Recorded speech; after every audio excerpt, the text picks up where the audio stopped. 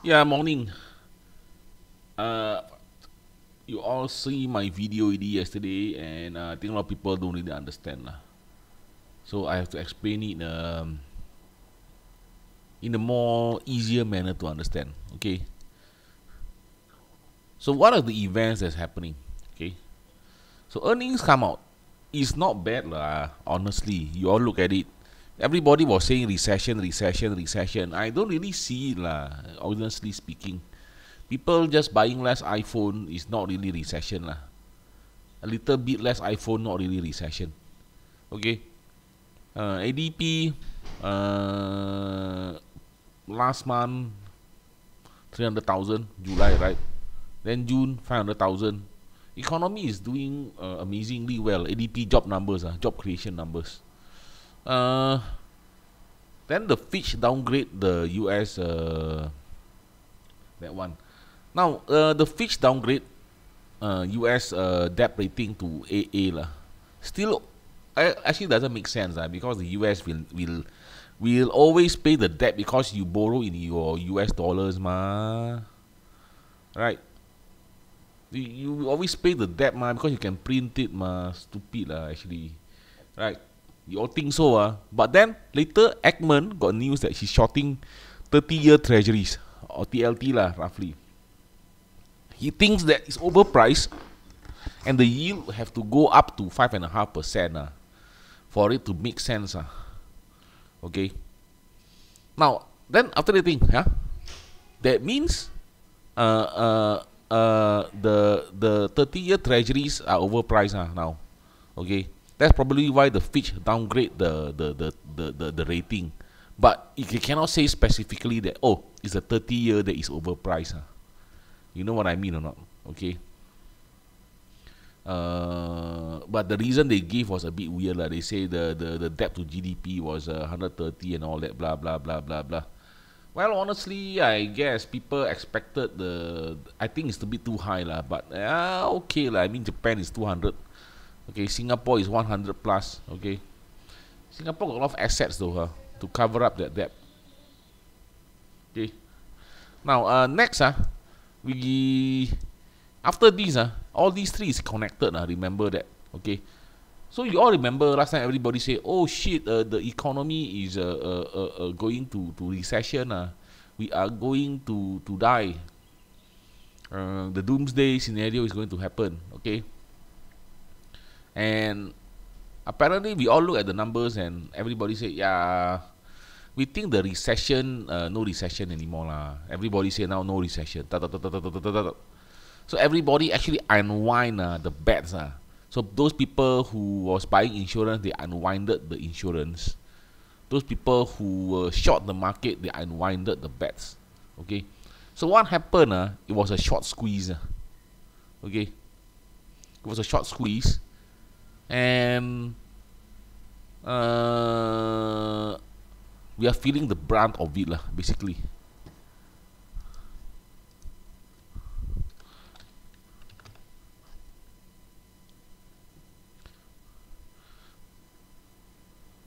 So if we look at the S&P, it has been in a downward spiral for the past few days. Okay. Past few days lah. But then it's actually coming up from a top lah. That's what I think. Okay. Now, this thing go up, overextend the channel, the top band of the channel, and then it comes down. Okay. Now, usually when it overextend, it will come down a little bit more erratic lah. Okay. And by the way, if this keeps going down, because I buy insurance already, I'm gonna earn some money lah. Actually, not earn money lah. Actually, I am securing my gains lah. Right? It's quite dumb lah.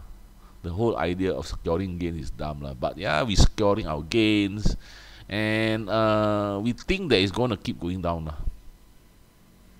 Okay, until it reaches this 50 MA. So I believe that it's going to go to 4,004 the S&P 500. Okay, this is normal. This is healthy. This was overbought. This is what an overbought market looks like. It's going to come down. Okay, Uh, and usually when it's overbought, the way it comes down is a little bit more powerful. So maybe somewhere here lah, I would say. Either here or here, okay, it's possible here also, right, 4,002, before it starts going back up again. Okay, this is technical lah, nothing to do with fundamental. Okay, but technical, they gonna use fundamental reason to do the technical. Okay, in fact, I believe the technical more lah. Right, this is oversold lah. I mean overbought. Then it's gonna come down. Then later oversold, then people buy them. Okay. I think it's gonna keep coming down lah. That's my take. So now how? Well, even at 4,478, S&P 500 is quite high already. What? Why not buy some insurance that is gonna drop from here, maybe another 10 points or 20 points? Right? I don't see why not lah. Okay. You can buy insurance that is gonna touch here and here, right? If bad things do happen lah, right? Or you can buy insurance somewhere here. This is gonna drop here. Okay. I already earned my money lah, because last time everything go up. The put option was so cheap. Now I come back and see wow, the put is so expensive really. I don't want to buy it. I should have bought more, but then yeah, okay. And yeah, sometimes buying insurance is the right way to go lah. Put option spread. Okay, you buy put option maybe somewhere higher like that, then you buy sell put option somewhere lower. Oh, then from there you earn loh, right? Usually you go for 2 months, 3 months, 4 months, 5 months. If you want longer, you go 1 year lah. Okay.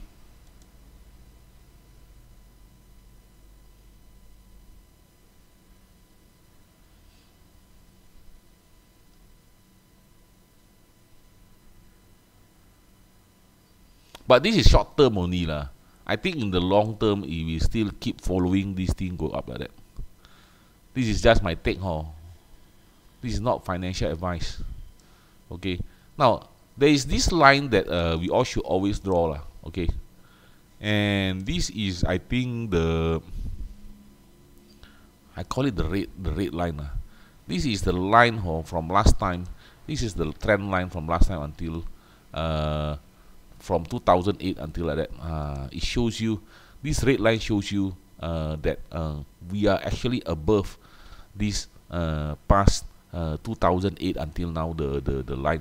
So we are actually quite expensive lah. Okay,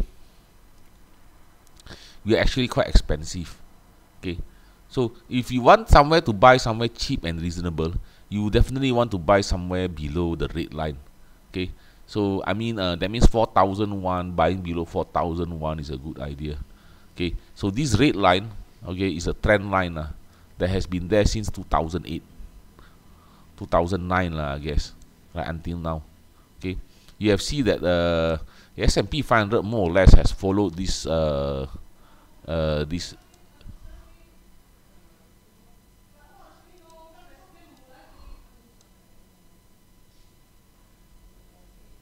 Ada apa sih, men?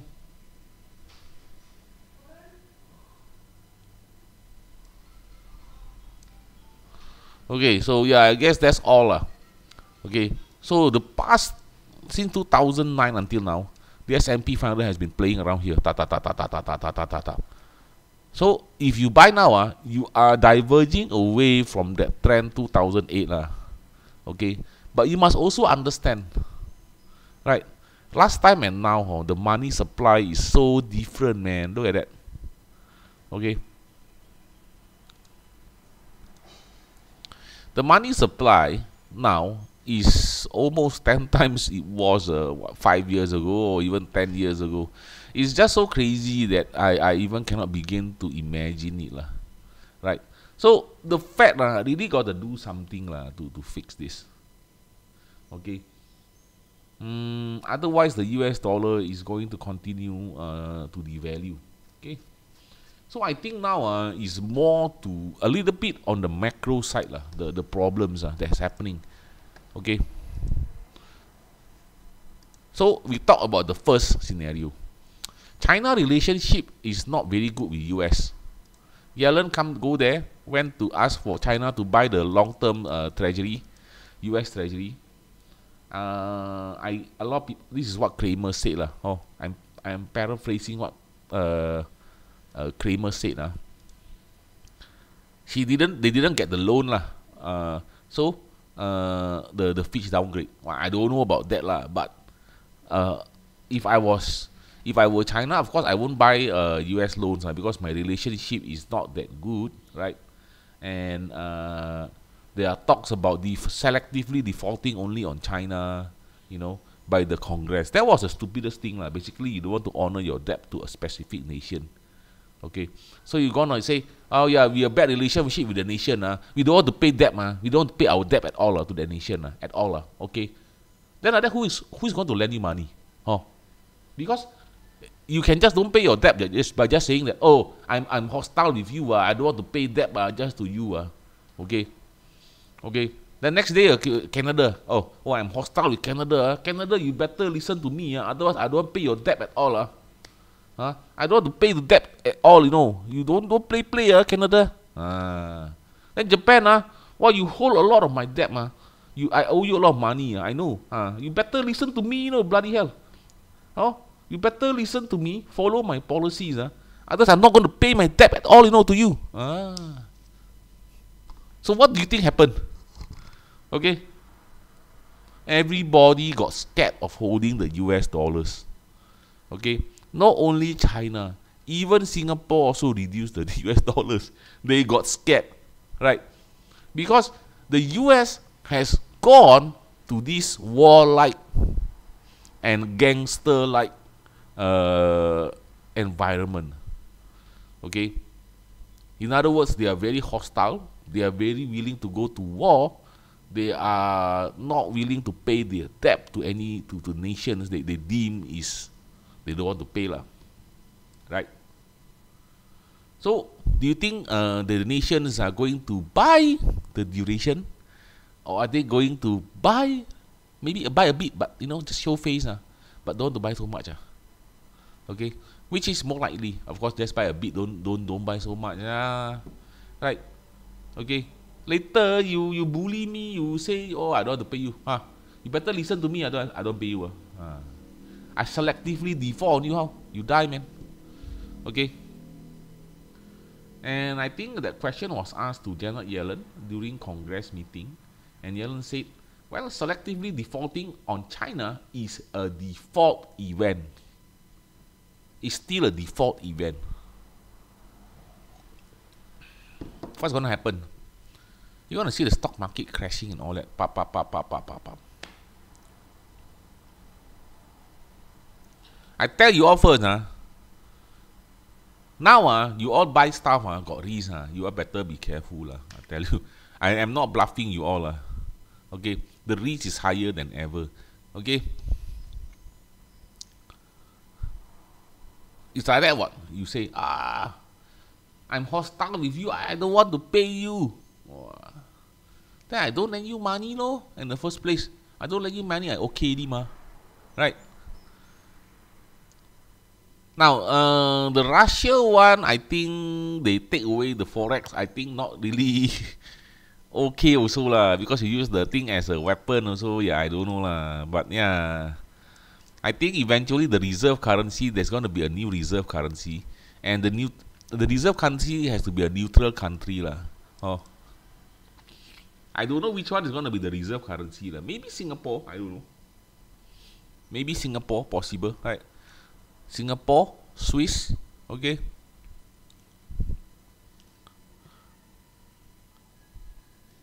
Treasury is issuing 2 trillion. They need some money lah, okay. We don't know lah.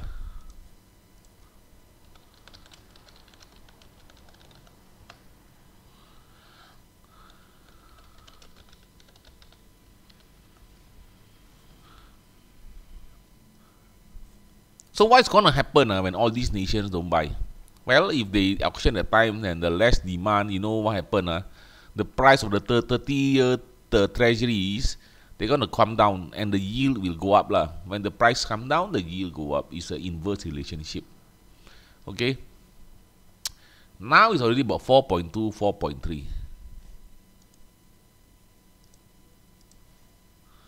not impossible for it to go to 6.5%. I think this is my take.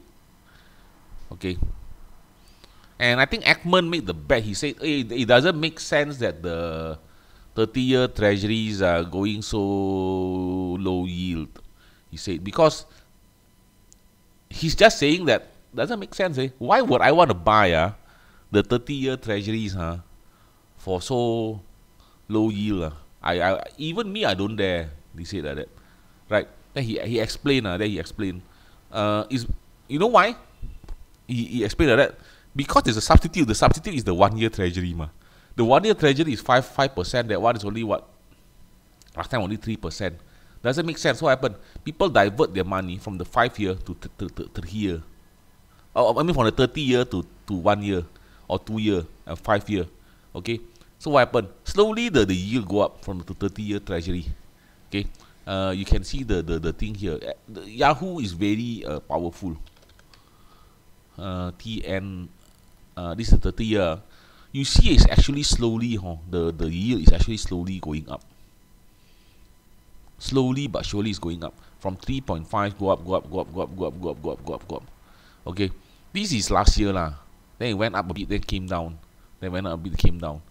Okay. This one I think got government intervention here. Government intervened there. Okay. But the trend is upwards though. Okay. And we believe it's going to reach somewhere here. Okay. And I think Ackman say 5.5, but I think he will take profit somewhere here.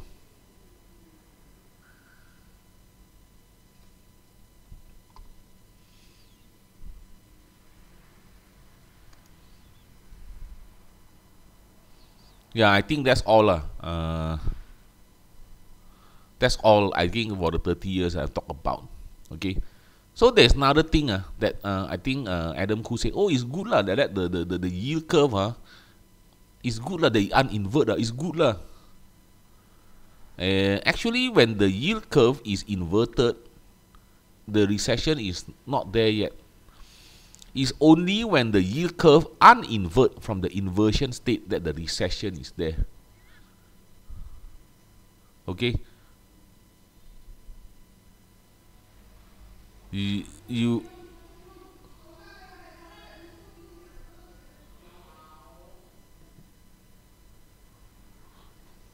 it's like that lah. You all check lah.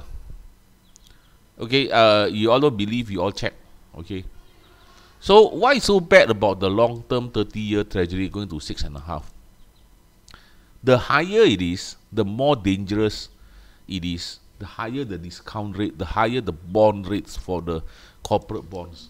Okay. So corporate bonds, they are now yielding about 7.5 for, I think I saw VMware 7.5 or KO Coke about 7.5. So after this, they're probably gonna need about maybe 9 if they go up to 5.5 or 6, maybe 9 or 10. Okay. The junk bonds will probably sell for 13%, 14%, or 15% even. Okay. And 15% is not bad lah. Oh, I remember got one period where a lot of people buy the junk bonds and make money.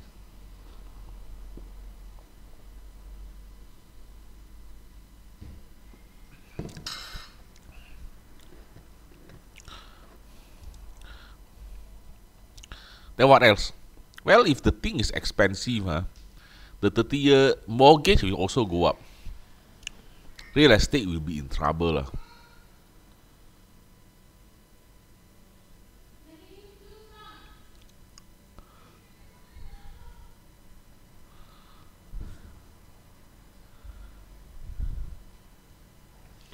I think, I guess that's all for today.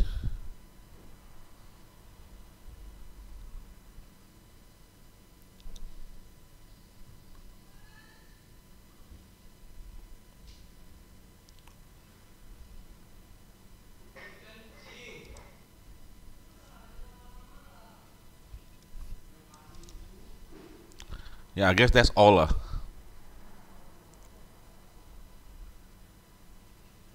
You know, sometimes when I make these videos, then my wife scream here, scream there.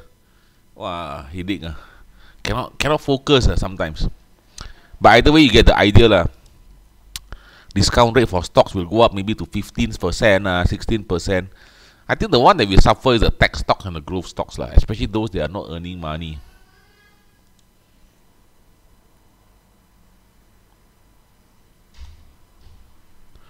Scenario 2, I'm going to pause the video, a headache suddenly.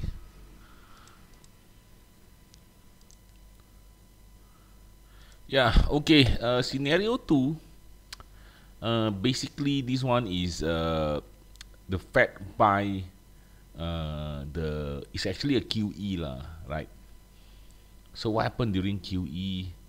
You actually lower the yield for the treasuries lah, right? And you stimulate the economy. Okay.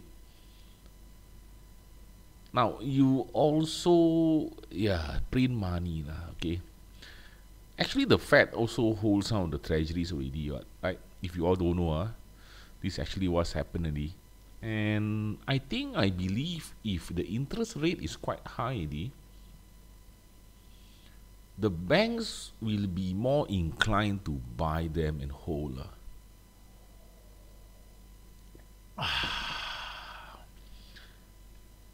If the bank don't have the thing is lousy, then if the interest rate too low, then the bank buy, then the yield goes up, then the bank lose money. But I think if the interest rate is high, the bank buys, the bank won't lose a lot of money lah. Okay. So I think this is the most likely scenario. Okay. They're gonna print money and then bring the long-term treasuries down, because they cannot let a lot of things, bad things that happen when they do that, right? The banks will go bankrupt, insolvent, bank runs, stuff like that happening. Okay, but this is basically what is called a QE. Then what happened during QE? Well, inflation will go up. You can hide it but eventually the government will still have to QT, because inflation will be crazy, right? Okay. And don't forget, not because they cannot let treasuries lead the charge, because of inflation, because of high inflation. Okay. They can hide the inflation by faking the CPI, but eventually they cannot do it, so they have to raise rates. Okay. Now this is the third scenario. This is the most unlikely scenario. Basically, it's austerity austerity means you spend much less, right? You issue less duration T's, treasuries. Austerity basically this is the Ray Dalio late debt cycle nation. This is the leveraging of late debt cycle nation and it's going to lead to the way he phrases it, sounds kind of scary, and this is the most unlikely scenario, because politics won't get it through. Nobody will want this. This is political suicide Okay, so most likely scenario is scenario 2 and scenario 1. You mix in a little bit here and there, right?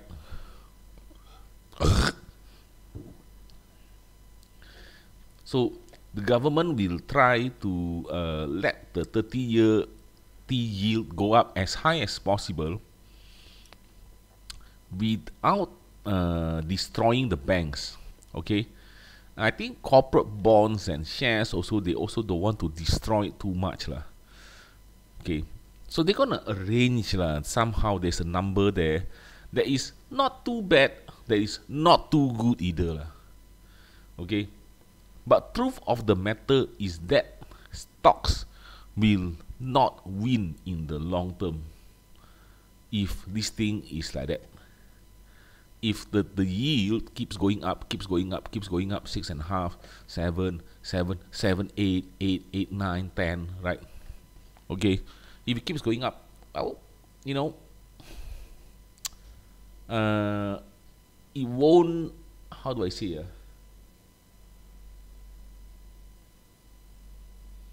it's hard, the way to phrase this is hard Um, I don't think it will end with just 5.5%. Okay, just FYI. I don't think it will end with 5.5%. Why?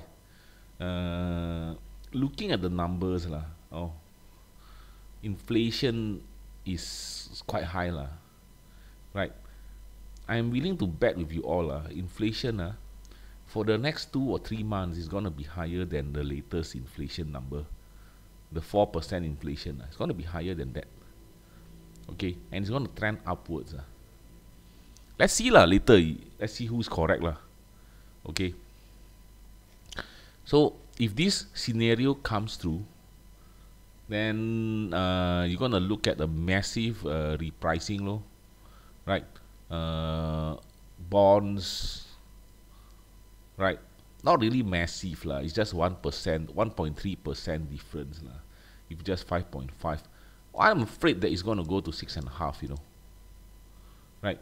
If it goes to 6.5, okay. So 5.5, I think, yeah, not so bad, not so good, but not ideal either Right? Don't say it's ideal Okay. If it does go to 6.5, then the long-term bonds for those big companies they gotta be at least 10%, I think. Okay. Then those lower tier companies 13 to 14%. Junk bonds will be 17%. I think a lot of companies that relies on debt will face a lot of trouble.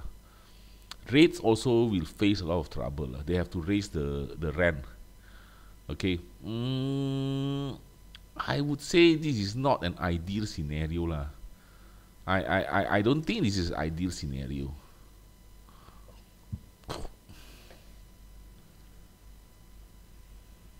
What else? Yeah, you generally, if this scenario holds, you actually want to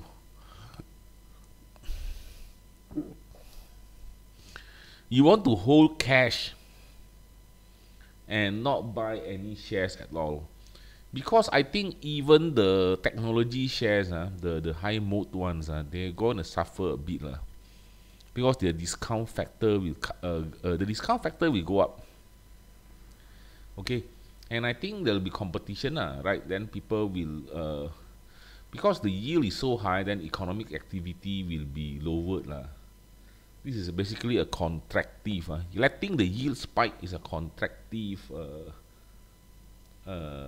policy, and this will lead to a slowdown, right? Slowdown in growth, slowdown in everything, right? So scenario one is basically bad, I would say bad, but this is what actually should happen, right? A recession, right? Okay, this is what happened. This will cause a recession, and the recession will balance out the whole thing later. Okay, scenario two is actually, well, delay the recession. Okay, but you're gonna get it worse later, because the inflation number is gonna be higher. You gotta raise the yield. Okay, you gotta make the yield be higher, right? Okay, yield will be higher, everything will be higher, stock market will. Okay, but this short term after that inflation will go up. Okay, inflation will go up. This is scenario two. This is what is have been happening for a while. Okay, this is basically QE Okay, QE. Okay, QE, sometimes they hide it, sometimes they do this, sometimes they fake the numbers, they do a lot of things. Okay, so scenario 2 is QE. Scenario 1 is not QT just let things happen it's not really QT. Scenario 3 is the best solution, right? Austerity, right? Spend less money so you don't have to issue so much debt. When you don't issue debt, the debt supply is limited, right? So what happened to the yield? Well, the yield will remain as low as possible, okay? It will still go up, but it won't go up as much lah. Okay, so which is the most likely scenario to happen? Knowing USA is supposed to be this one. Okay, how can you QE and QT at the same time? Can, who say cannot? Later you all see lah. Right? This is probably the most likely scenario. QE all the way. QE, QE, QE, QE, QE, QE, QE, QE, QE. Why must QE? Because if the rate's too high, okay, if the rates are too high, the banks are going to face a lot of trouble. There's going to be huge failures here and there. Okay, so they have to rescue certain aspects of the economy, and that's why I think QE scenario will be more likely. This one, okay. So this one is not likely lah, to 6.5 lah. Not likely. They won't let it happen lah. But if it does happen, they will do this later. Okay. So if it does happen, that means they want a lending. Right? They want a somewhat medium lending. They don't want low lending, but they want medium to hard lending. Okay, they feel that it's necessary to do the medium to hard lending. It's necessary to go into a recession. Honestly speaking, yes, it is necessary. It has been happening throughout the years, the boom and bust. I don't think you can prevent it lah. That's what I can say. So you all get all the scenarios already. This is, I think, the most likely scenario. This is the most unlikely scenario.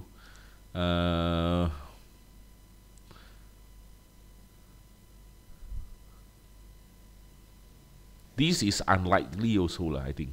I don't think they will let the long term this one, because the banks are going to suffer a lot. Okay.